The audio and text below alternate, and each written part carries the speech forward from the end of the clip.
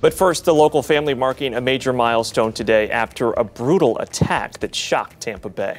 It was 15 years ago today that Queena Phu's life changed forever. You're watching 10 Tampa Bay at 5:30. I'm Josh Sidorowicz. And I'm Courtney Robinson. She was attacked and left for dead outside of the Bloomingdale Library. And tonight, 10 Tampa Bay's Megan Myers caught up with her sister as Queena continues her lifetime of recovery.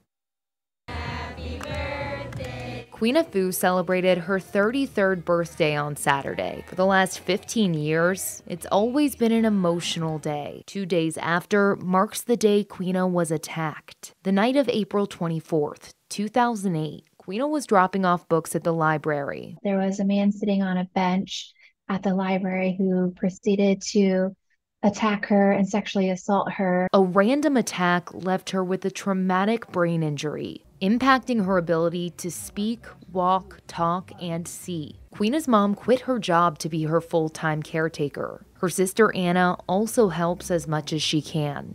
15 years I know it sounds like a long time, but it's felt even longer. Anna says Queena's recovery has been slow. She's been able to take a few steps with help and has made some noises. That in itself is something we celebrate, though it may not look like big progress from the outside, but it's still an indication that the brain is still healing. The family says they've found light in sharing Queena's story, meeting other people who are fighting their own battles, inspiring them to keep going as they continue to keep moving forward themselves. Of course, we're holding out hope and faith that perhaps there may be a miracle waiting. Megan Myers, 10 Tampa Bay.